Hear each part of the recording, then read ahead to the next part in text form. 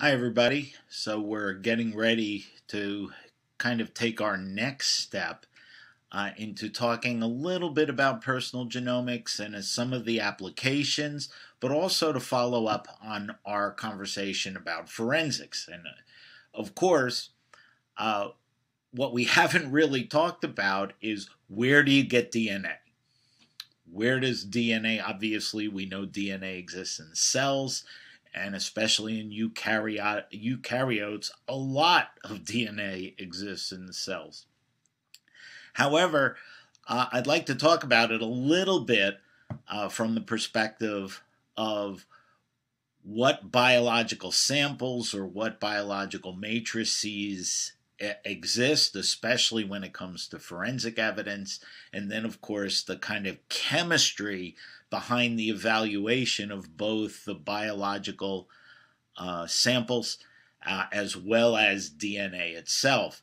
One of my former graduate students, in fact, my first PhD student, Butch Sizemore, is the Associate Director of the FBI's DNA Crime Lab in Albuquerque, New Mexico, and does some really interesting work. And about half or so of the slides that I'm including in here are slides that he uses to train FBI agents on how to collect biological evidence and kind of talk about it a little bit in terms that perhaps people without biology degrees get exposure to. So some of them I think are a little simplistic, some of them are pretty funny, which is one of the reasons that I use it.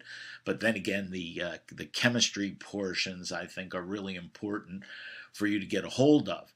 So when we talk about biological evidence, especially in the context of forensic investigation, what they are is collections of some kind of a sample, and obviously you can think of all sorts of biologicals. Blood is probably the one that you think of the most, but certainly DNA also exists in semen samples, saliva samples, hair samples, and hair is kind of a special case. We already talked about mitochondrial DNA existing on the shaft of the hair itself, but remember that the follicle of the hair contains cellular material and also a blood vessel, so it contains quite a bit of DNA. But also remembering that DNA can exist inside bone. Bone is a living tissue. A specialized form of that, of course, is your tooth, and very important for archaeological examination. Very often the DNA that is in the center of a tooth or the center of a bone is actually capable of being extracted and DNA analysis done. We hopefully get a chance to talk a little bit about that on Wednesday, but also muscle tissue, any kind of skin, sloughing off of the epidermis, all sorts of biological evidence. I continue to remind you that biological evidence collected anywhere is circumstantial evidence, okay? Circumstantial evidence. Just because you leave your DNA somewhere does not mean that you are the person who committed or experienced a crime. Okay, so it is circumstantial by evidence. It is not direct evidence of a crime having been committed. Of course, what we're really talking about is direct transfer of DNA from one individual to another. It could be an object, and the idea is to link a suspect to a particular crime scene or to identify a victim that may be missing or perhaps has been killed or has had other issues with them. So evidentiary protocols are extremely important. Some of this you probably have picked up by watching NCIS or CSI or some of the variety of different TV shows over the years. Mostly you have to avoid contamination of samples. Don't put any of your DNA as the collector into the sample itself. Lately, I think the TV shows have gotten a little bit more sophisticated. Mostly people are actually using latex gloves. Again, think about people making TV. They're looking to make it visually interesting. So, of course, people wear colored latex gloves. It's really nice. You get that blue color, sometimes purple, sometimes all sorts of things. So, but the reality is you need to use clean latex gloves for every item of evidence you touch, okay?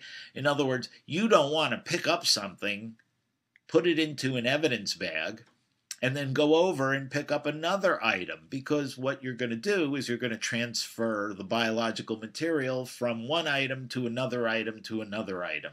So always have to change your latex gloves in between touching anything. They don't do that so much on TV. Same thing with instruments used to collect any kind of evidence. Every time something touches something, you always see some bonehead detective on TV using a pair of tweezers or a pen to pick up something. Great idea, except you can't use the same pen to pick up a variety of things unless it has been properly cleaned. Believe it or not, when you're using a pen, I'm leaving my DNA on this pen just as I'm holding it right now. The detectives do the same thing. So a pen is not an appropriate instrument to pick up any piece of evidence, assuming that you plan on getting biological information from it. Every bit of evidence is stored in a separate package. All of the stains have to be thoroughly air dried before sealing a package. Take a moment. Think about that for a minute. Why does a sample need to be air dried before you seal a package? Give you a clue. Do you ever leave a loaf of bread on top of the refrigerator for a week or so in plastic and see what happens to it over time? Of course it turns moldy. Okay, so you get tremendous mold and bacterial growth, which can have several different negative effects on the evidence. First of all, the living things begin to digest the DNA inside the biological sample that you want. Second of all, because mold and fungi are eukaryotes, and remember from looking at some of the samples in the last lecture that we talked about, there are a lot of similarities between genes in all eukaryotes, and so yeast or fungus contaminations in biological samples can cause false positives as well. So you have really big problems with storage of biological.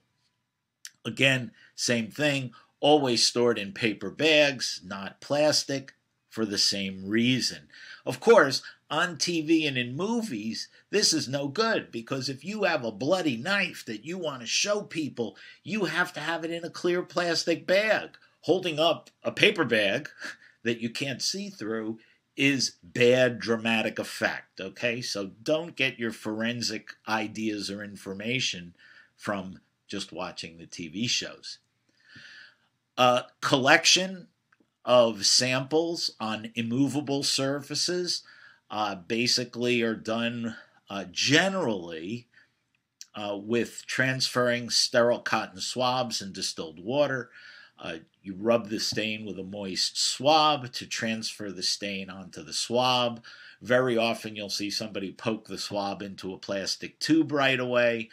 This is a bad idea. You have to store it once it's dried. So you allow the swab to dry out and then store it in an individual paper envelope. All right. There are a variety of collection techniques, and as I said, this swab technique is kind of the classic. Generally, there's the double swab method, which is much better than the single swab, which you've probably seen on TV. The first swab is actually used just to wet the surface with sterile water, letting it sit for a moment to hydrate the cells, and then a second swab is used to go over and to actually collect the cells. Swabs have to be digested with cellulase to improve DNA yield. Again, makes a bit of sense, right? Because what are the swabs made of? Cotton. What's cotton made of? Cellulose. It's a plant product. So we have to get rid of as much cellulose as possible so we recover more cells and recover more DNA. In the modern world, adhesive tape, basically it's an acetate-based tape with one sticky side, is really the preferred method. This eliminates a lot of contamination from samples, and you take a bit of sample tape, push it down onto the biological material, and then you basically swipe it, and then you fold the tape over onto itself so the biological is basically trapped between the two layers of tape. Really pretty cool. And then they use a little paper punch to punch holes out of the tape. They are placed in an extraction buffer, and the extraction buffer digests the acetate, and DNA can be then extracted. So this is a pretty cool and very modern technique. A lot of advantages, and if you think about it for a moment, I'm sure you can figure it out as well. Excuse me.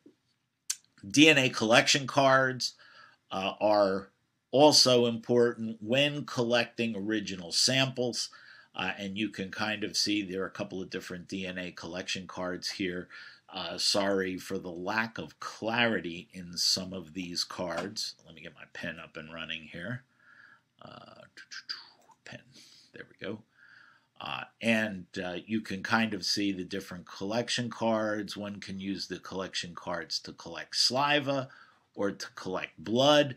These are very, very similar to the cards that are used with newborn babies. Newborn babies you've probably seen again on TV if you haven't been present during a birth.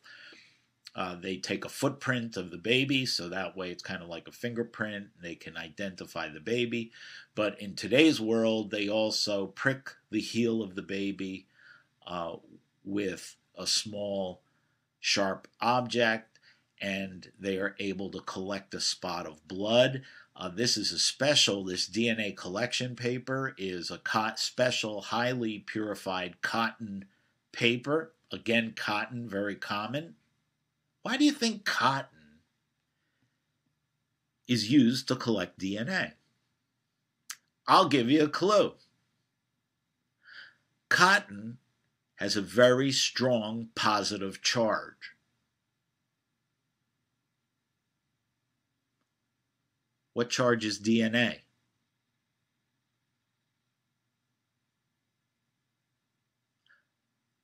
So should it stick?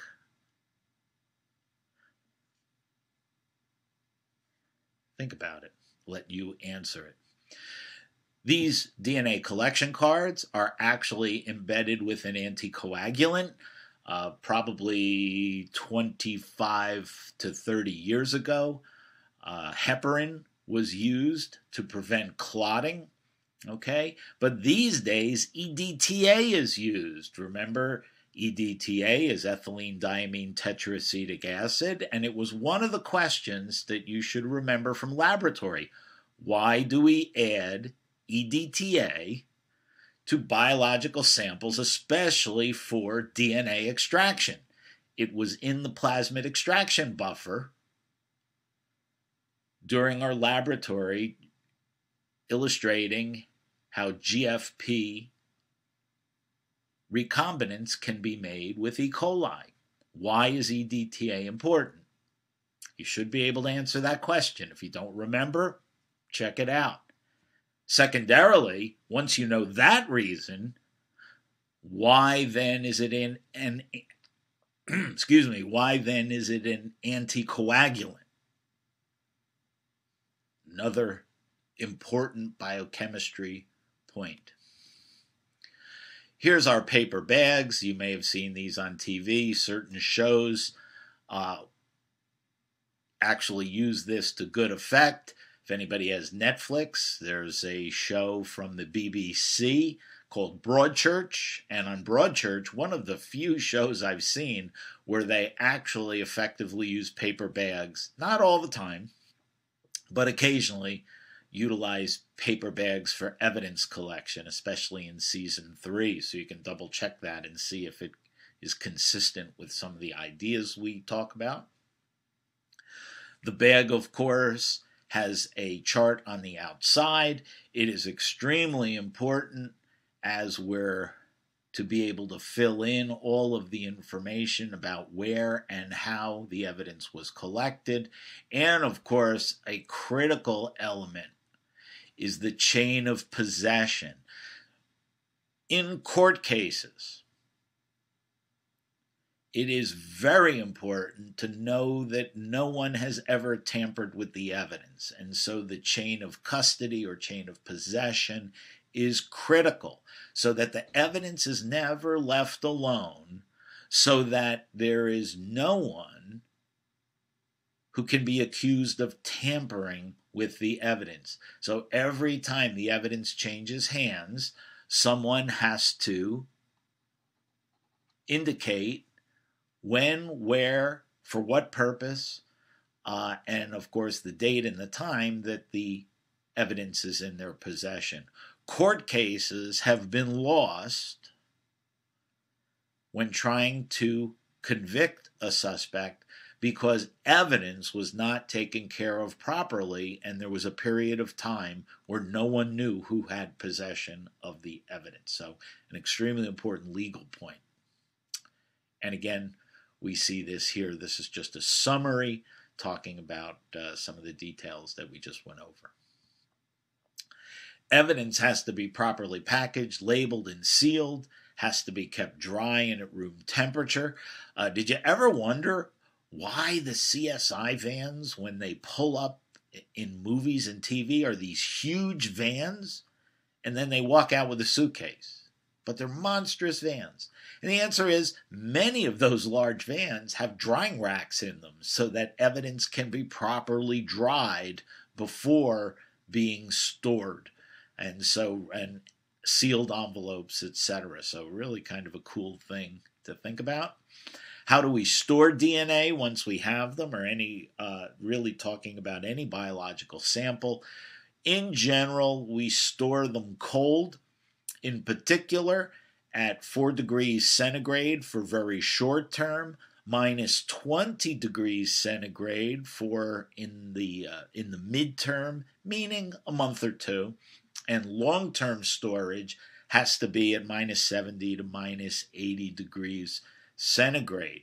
Some of these numbers should sound a little bit familiar to you because the new COVID mRNA-based vaccines have to be stored at minus 70.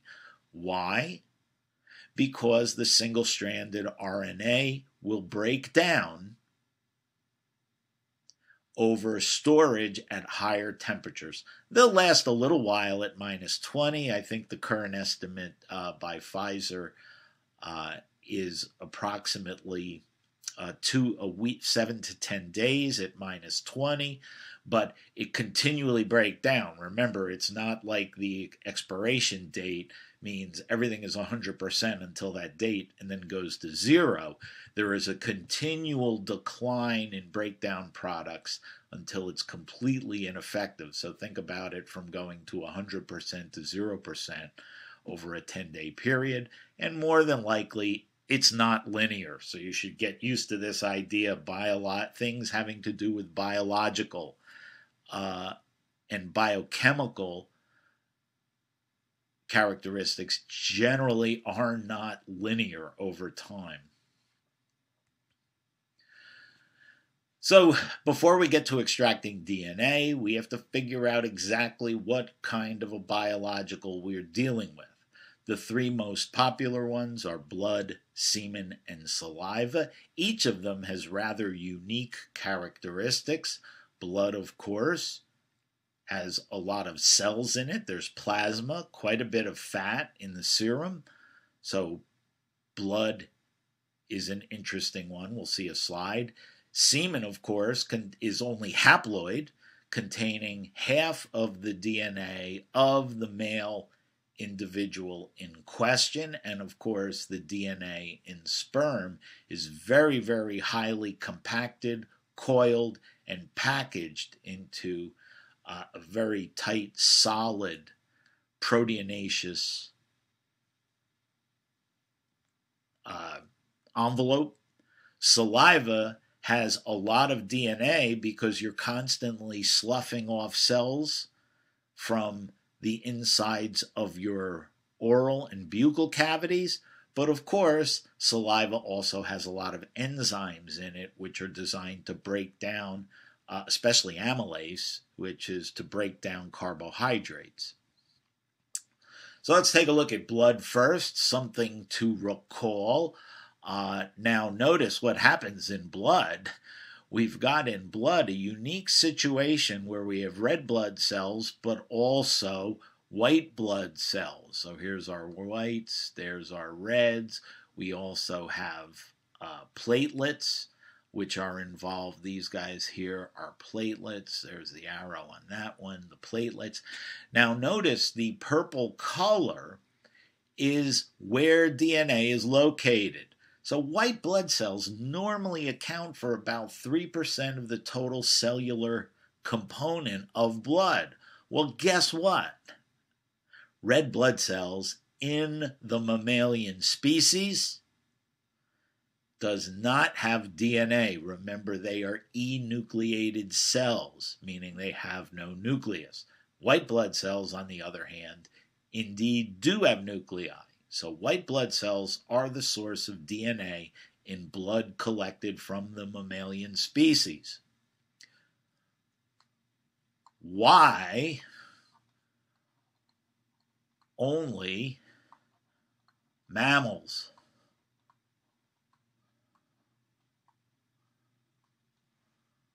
Why? Think for a moment. Because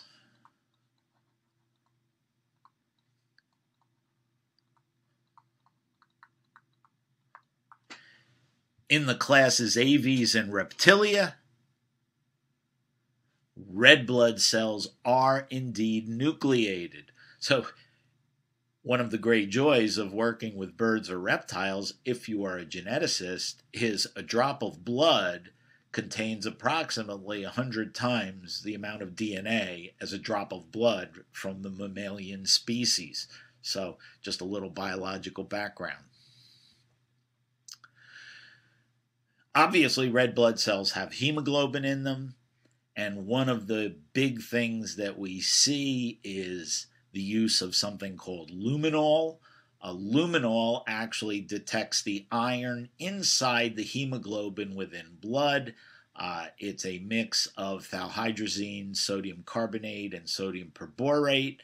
Sprayed over large areas. This is great for TV because it looks like this. And you can basically see when they glow, you see this bright blue glow. Again, phenomenal TV. The trouble, of course, is remember that luminol interacts with iron. So if you happen to be cleaning a chicken or carving a roast and you drop it onto the floor, well, you're going to get any other kind of blood. Any other kind of blood contains hemoglobin, and so, of course, these contaminations can be animal blood. Don't know what you'd be doing in this particular hotel room here. Maybe the plug is attached to a brooder for your chickens that you brought inside so that they would be nice and toasty. But there's also iron in feces. Very common, an old wives' tale a number of years ago was someone took, you may have seen it on one of those Facebook memes. They took a sheet from a hotel, a white sheet from a hotel, sprayed it with luminol, and of course, there were lots of spots of blue on it. And the meme said it was something to the effect that never use the sheets in the hotel because they're covered in blood and or semen. And the reality is, no, they're not. No, they're not. It turns out that many kinds of bleach contain quite a bit of iron in them. Now, why would bleach contain iron? Turns out that the final process in the purification of bleach before it's packaged and sold to you in Clorox bottles is actually the bleach component is purified by passing it through a bed of iron filings. And so as a result, the bleach itself actually picks up some iron, and so bleach will actually test positive for luminol because of the traces of iron that are contained in the bleach. This is one of the reasons when I was a kid, my grandmother would always insist on buying Clorox instead of the cheap no-name brand of bleach because whenever they used the cheaper bleaches, my grandfather's white shirts would get these little rust stains in them because of the iron in the bleach. There was so much iron remaining in the bleach. So just a quick update. You've got to know the chemistry. You can't just take at face value the information that TV shows especially show you. There's also another classic technique. This is using a phenolphthalein. Phenolphthalein is a very, very popular pH indicator. It's a weak acid.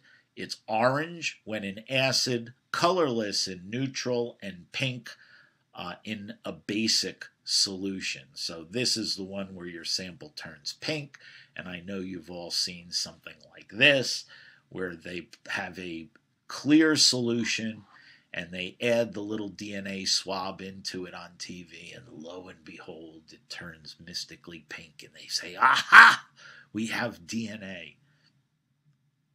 Again, great TV, but what's it really detecting? What does it really detect?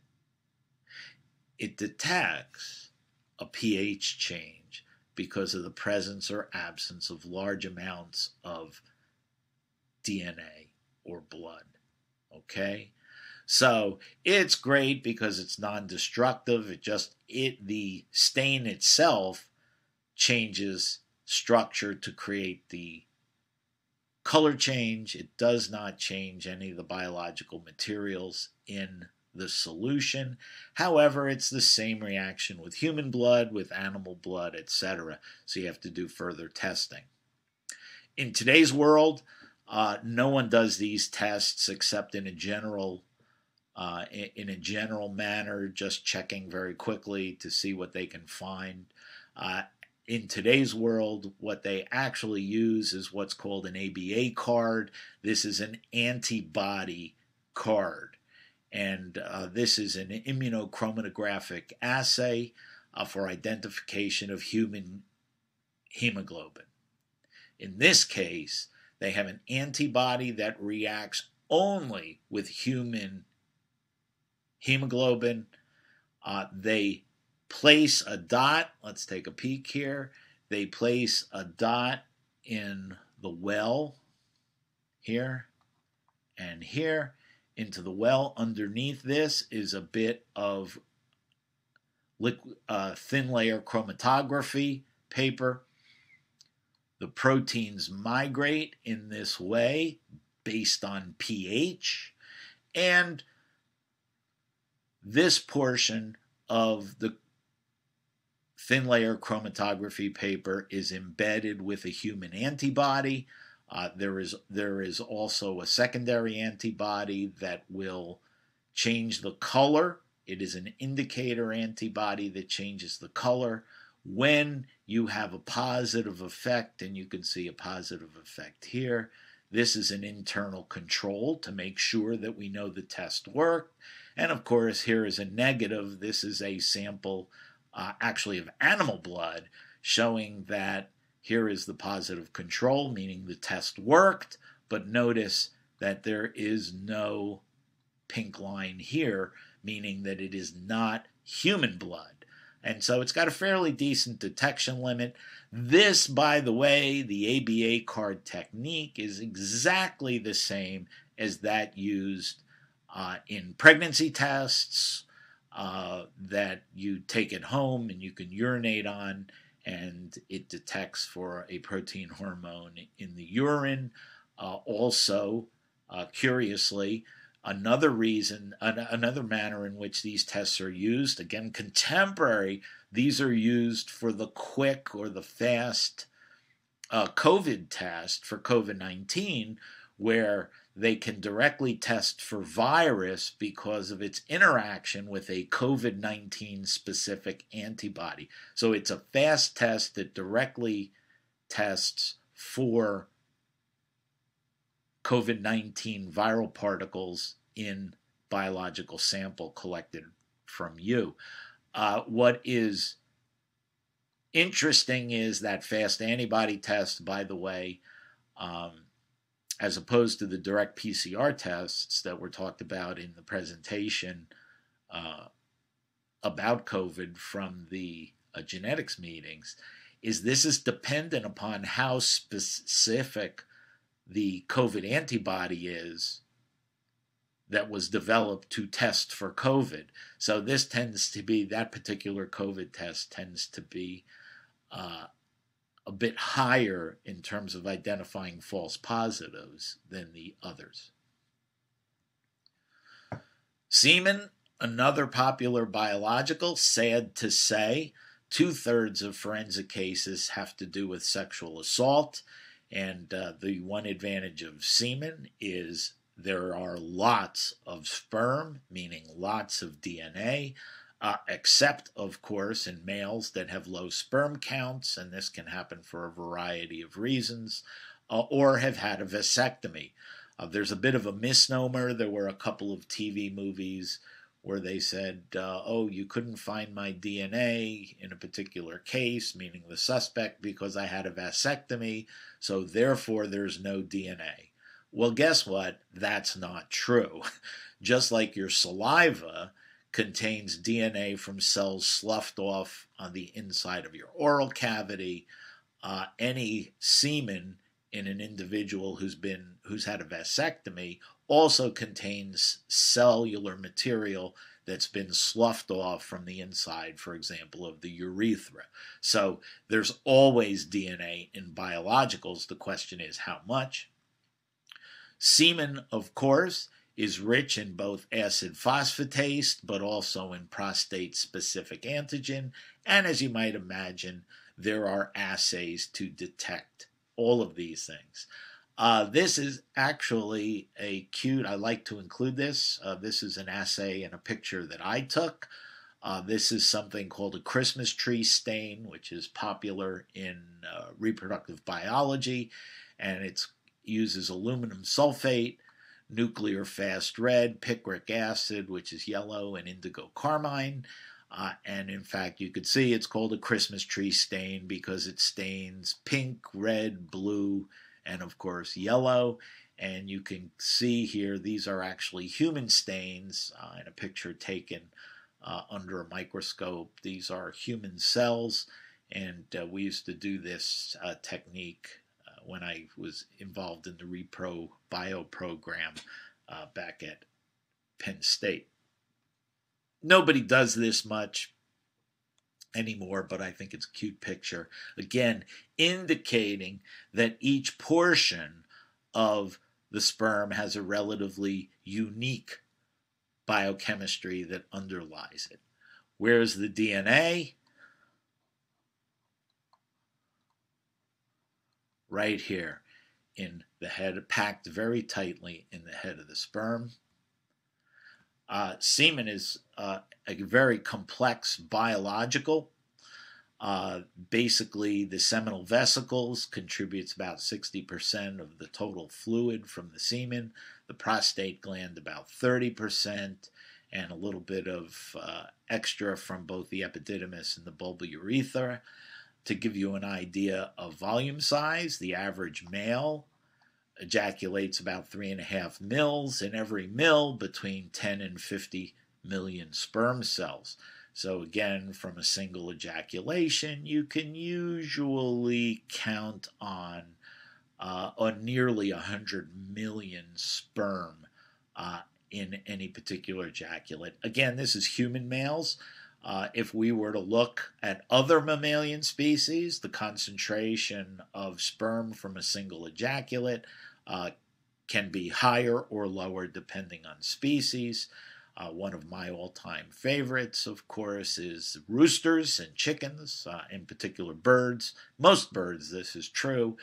Between any particular ejaculate, which usually accounts for about a milliliter, depending upon the size of the animal, and will have 10 to 20 times the number of sperm in the mammalian species. So a little bit of the biological background of some of the different species. Excuse me. How is semen identified as opposed to, for example, saliva? One is to look in particular for prostate acid phosphatase, which helps us to look for prostate-specific antigens. So these are kind of two different ways. One is to look for the enzyme that exists in seminal fluid. The other is to look for a prostate-specific antigen. As you might imagine, for both of these tests, there is an ABA card that exists. And so PAP is actually a colorimetric test, and there's an ABA card for PSA. Thought I would show you, this is kind of what happens if we were to look at how long semen is detectable for postcoital vaginal swabs. And here we have right at a 0 time. Here we have our positive control from the ABA card. So we know that the assay works as long as we have this line here. And then we can see here at the 0 hour, this is basically 1 hour post-coitus. Here we have 24 hours post-coitus. Here we've got 48 hours post-coitus. And this, of course, is 72 hours. And you can see it's a little difficult on this slide, perhaps, but there is a line here. So there is semen that is collectible and identifiable from an individual up to 48 hours post-intercourse, okay? So this really gives you a timeline. God forbid something happens to anyone, but in the case of rape, you basically have a 48-hour window where you can collect semen or sperm samples from an individual with a vaginal swab and to be able to collect DNA from the suspect. So really an important timeline, something to remember. Again, if you're watching movies or TVs, special victims unit, that kind of thing, you really do not have to undergo any kind of, this is a horribly traumatic experience for anyone, and but you do have a little bit of time to get there and still collect evidence. Saliva, on the other hand, looks for salivary amylase. Notice there's quite a bit of salivary amylase, 200 to 300, nearly 400,000 international units of amylase.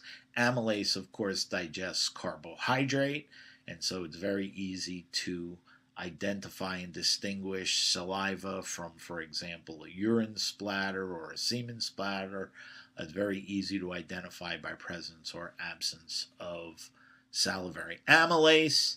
And here we go. Here's just a little colorimetric reaction, and you can kind of see here that, again, it turns color. I've only seen this used on TV once. I think it was on Special Victims Unit, and they actually use this to identify a saliva sample from a cigarette butt. I have no idea if it actually works with a cigarette butt, but it's one thing that has been used over time, and this was kindly given to us from the West Virginia State Police Forensic Labs. It was a demonstration that they did. Again, as you might imagine, here we have another ABA rapid kit to look for saliva. And of course, this is an antibody, and you can kind of see right here is a positive. It's a little bit difficult to visualize on the screen, but that is actually a positive. Again, we drop our sample into the sample well.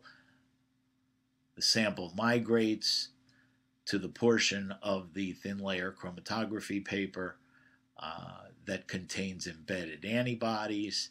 And remember, because many of these samples do include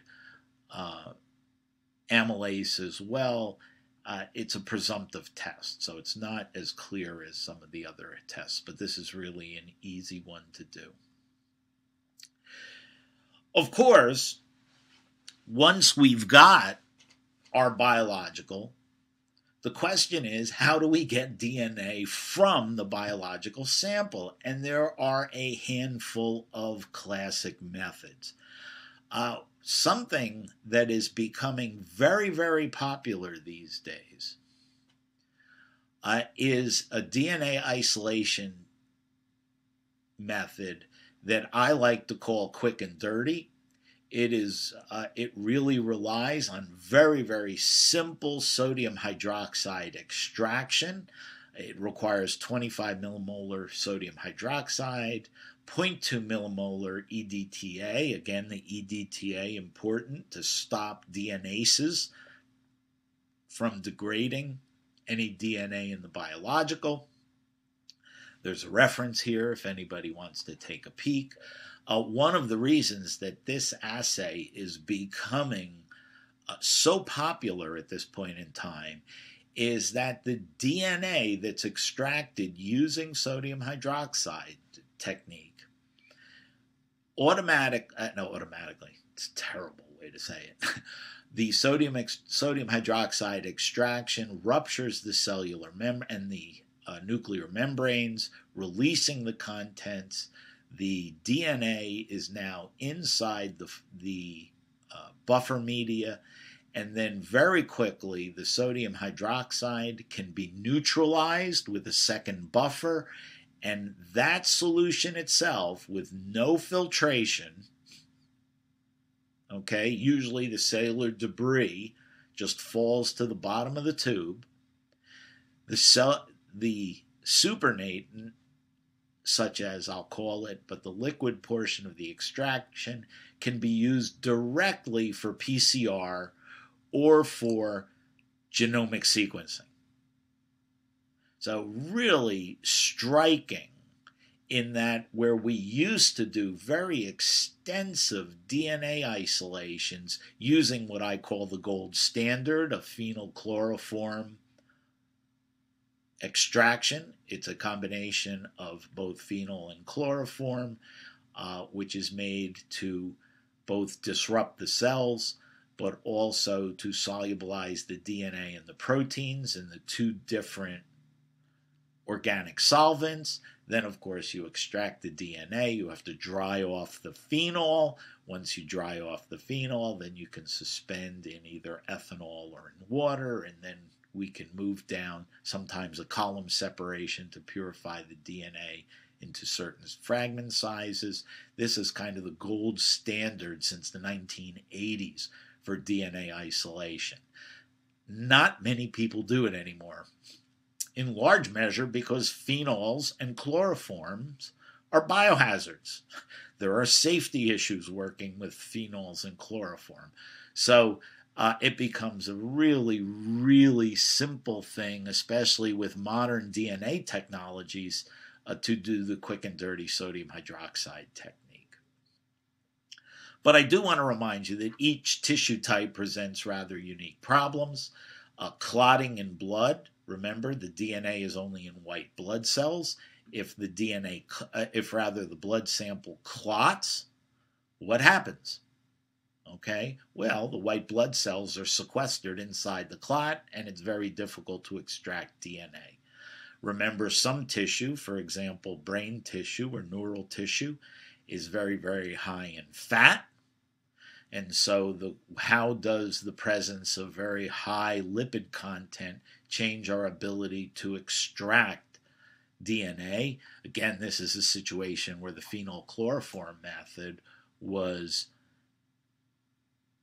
an advantage because all the fat separated into the chloroform portion of the organic, so it was a really quick way. And of course, gametes require special consideration because of the highly condensed DNA in the sperm head. To go even one step further, not only do you have to think about tissue type and the unique problems that exist in each of the different cellular matrices, but also what analysis do you want to do? In other words, what are you going to use the DNA for? So does the technique that you're using require high molecular weight DNA? For example, RFLP analysis. If that's true, then you may actually want to go through the trouble of using the gold standard phenylchloroform method of extraction. What if it doesn't matter if it's a high molecular weight DNA? Well, then you can use the quick and dirty method of extraction.